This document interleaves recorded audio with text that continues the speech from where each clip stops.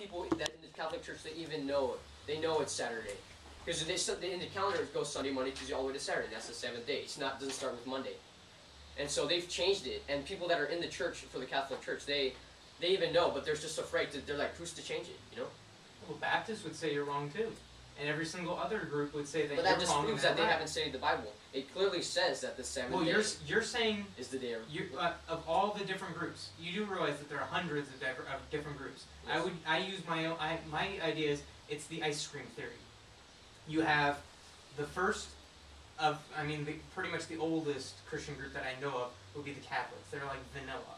Then you have like the Baptists, the Anglicans, all the other ones. They're all slightly different. You have one that's a strawberry, one that's a chocolate. It's pretty much the same stuff. There's a little bit of difference. Mm-hmm. But what you're saying is that coconut cream or whatever, saying that we're right and everything else is wrong. And you have strawberry saying that they're the true ice cream, and none of these others are ice cream. I think that's how... It's all based on what you think, because you've been told, and you've most likely been told and raised in this. I'm assuming you were both raised in this. Not me. Okay. You were raised in this? Yes. That's because that's what your parents told you. Yes. Your parents told you this is right, and that all these others are wrong. They would That's say not that... necessarily true, though. Because personally, from what I'm saying, my oldest sisters, they're not as close to God as well, like, they don't strongly believe as I do. Okay? And that's just because they were raised the same way as me. But we all going to have different views. And Satan, I'll go back to him because he's the one that's giving us all that sin and putting it on us. He is the one that's tempting them and getting in their minds, oh, you shouldn't believe this, shouldn't believe that, and and separating them. But if you have a strong relationship with God, then that's not going to happen. But I'm still saying that you're saying that yours is correct because you studied the Bible. What was his name? He had the radio show, not Pat Robertson, but the 21sters. They thought that the world was going to end on May 21st. He read the Bible and thought it was just as good, and it didn't happen. It says in the Bible that no one's going to know. No man knoweth the hour that the Son of Man cometh. So he was convinced.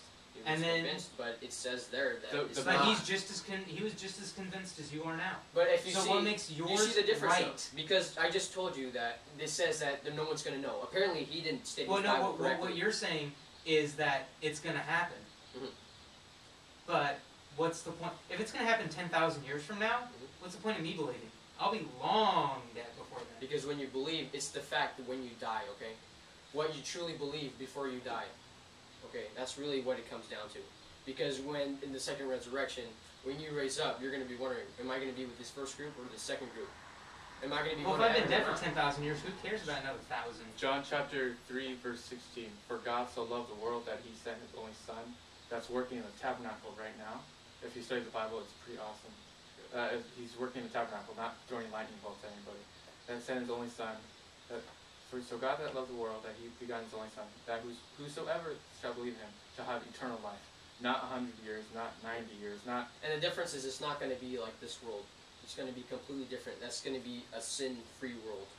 Where there's going to be no calamities, no crying, no pain, no nothing of that. No baby diseases at all. Yes. So he's going to destroy all sin after everyone's already died. And he's going to raise those up, and he's going to give them a new form, a new body. And the thing is that sin is not really studied out as much as it should be, because the consequence of sin and the separation from God is really, really, how do you say, really more serious than it should be taken. It shouldn't be taken lightly. It's like it should really be studied out. And as you said, how people kind of presented the Bible, I don't think they're representing Christ as they should be in His Word. In 1 Timothy, search the Scriptures and make thyself approved, meaning that have God in your heart, meaning that you can't. I say, if I was trying to do this by myself, trying to be like, hey, about you, I can't do it because I'm doing it by my own will. Yes. It's by God's grace that I could actually speak to you, and so it's not by our will, but it's by God's will. So that's if I abide in Him, He will abide in me. Meaning that draw nigh to me, and I will draw nigh to you. And so that's what that's what actually presenting the Bible should be about. It should be about doing this for God and not for self. Meaning that, you suck. To save others instead of trying to condemn them. Yeah, exactly. It's just showing the truth, not saying that you're wrong. It's saying this is what the Bible says. What I think is that if you really think that in the end everyone's just going to die, what do you have to lose? You know, Oh. if we're all gonna die, what do you have to lose? Okay, what's gonna Well, I have happen? to lose a life that I would have actually, done stuff in. If You I'm- can do stuff, okay? Everything in the Bible is not. Those commandments, they're not bad. They're really good. Thou shalt not kill. Thou shalt not commit adultery. Some people, they have it right in their mind. I don't know, doing my belly, but to my mind, you know? So, things that are morally right. People still have conflicts with what is morally right, what is justice, you know? But people just have that mindset, you know? Why shouldn't we kill, you know? Well, it's not right. How come it's not right? Well, people think that way anyway, that it's not right to kill. So, you know? Well, it's an evolutionary thing. I believe that. That it was. If you killed, if you go back far enough, if you killed somebody and you only had a small group of, 50 people, that's a lot of food that you can't catch anymore. Wait, you studied Darwinism, right? Well, I believe Yes. in the Yeah. Darwinian theory of Oh. Darwinian theory of evolution by natural selection. Yeah. What's like, how do you say? I kind of heard about this, but I'm not sure if it's true. I think you've studied it more.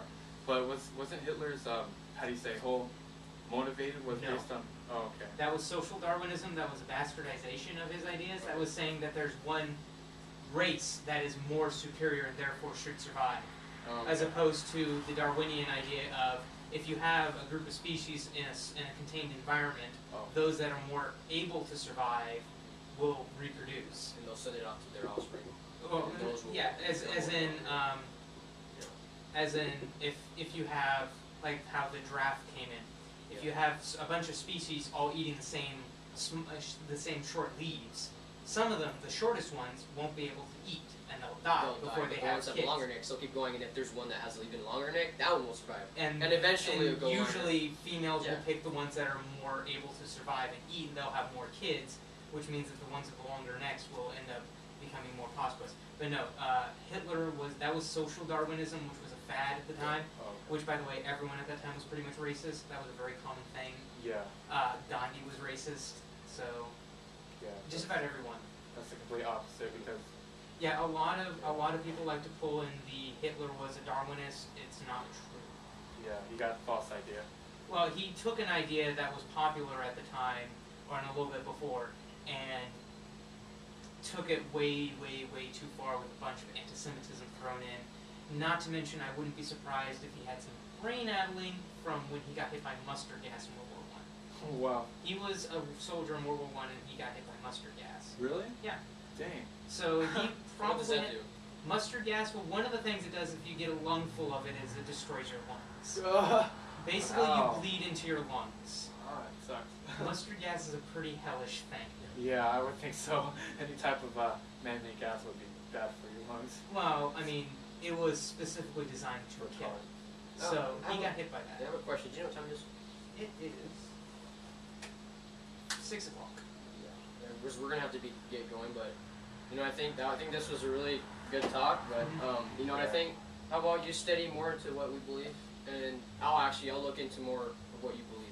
I would suggest going and looking at the stuff like the fossil records, the geology records, Yeah. astronomy, because we know how old the universe is. I mean, it did get a little bit older. It got 80 million years older, I think it is, but it's somewhere around 14.83 billion years old for the universe, and we do know that for a more or less fact. We're still getting a little bit more precise here and there. We do know the Earth is 4.6 billion years, 4.7 billion years old. We have all that evidence, so which is why I would actually suggest looking at the evidence because we have it. Have you studied Daniel chapter 2? No, not well. Not Verse- yet. It's pretty cool. Do you have like a Bible or anything like Yeah, that? I do. Yeah, I do. So I would just suggesting to you, just read the Bible. That's really it. It has stuff on the back too. So I think that the website talks about Daniel's prophecy, but in Daniel chapter 2 it talks about how Babylon. Here's a phone number. It's super accurate. It's filled with actual history, and to be honest, there's actually lots of history. How do you say? What do you call that? Sorry, it's dumb. The geologic record and stuff. Yeah. They dug up a fight scene that was recorded back in Second Kings chapter 2, which kind of confirmed that battle happened. And they're all real places too, like Israel. That place Yeah. exists in Egypt. And the misconception. Yeah, I don't doubt that there are some Yeah, things every places, so often that are locations. true. Yeah. But there are also other religions that do the exact same thing that are just as true in certain parts of it. Maybe.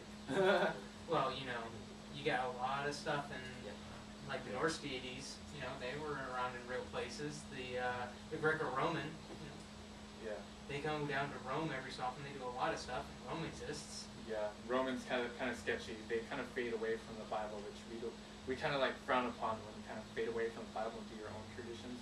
And, Well, they had their traditions first. no. Roman religion existed before Christian religion. Yeah. I don't understand why And they involve the Our Bible. traditions are traditions, you know. It's not really what based in there. It's they claim to follow the Bible, but they're not really following the Bible. So that's why we kind of find it sketchy for.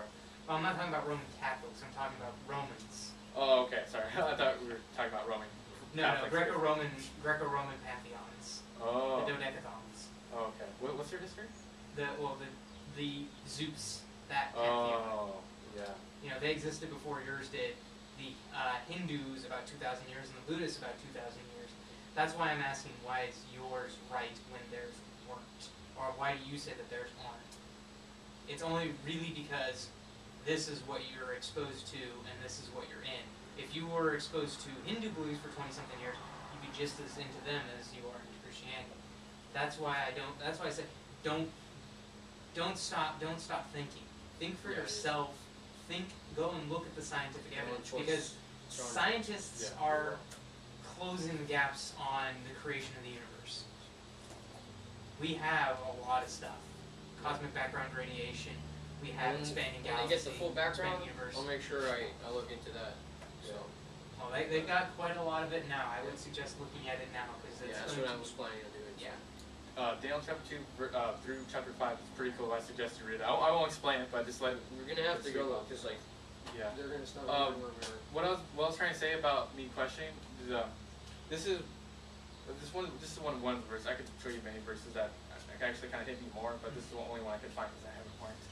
It says, "O depth of the riches both of wisdom and knowledge of God, how unsearchable are His judgments, and how His ways past finding out.